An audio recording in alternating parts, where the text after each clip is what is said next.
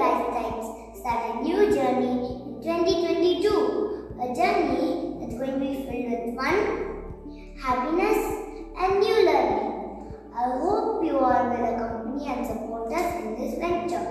Our 9th and 10th grade students have started the journey on May 9th by attending the special classes. As we travel, we might meet new people. Likewise, our newly appointed teachers joined us in the orientation program on May 14th. With new energy and inspiration, students of grade 6 to 10 have started attending their classes from May 16th. We need trained and experienced people to lead us to the proper destination.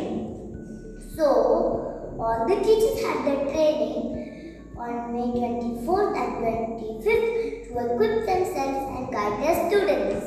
When we start a journey, we need to follow the proper instructions. Father Augustine, our principal, instructed us to the staff meeting held on May 28th. May 30th was marked as the new beginning and a new dream for many of the students, as it was the inauguration of our academic year.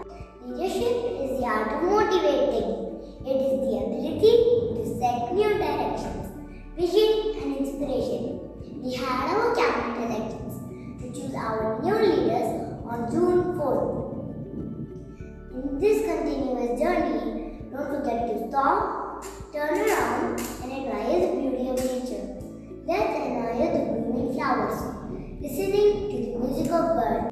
We celebrated Environment Day in our campus on June 6th by planting saplings and conducting competitions. I'm Keira of grade 2A signing off here.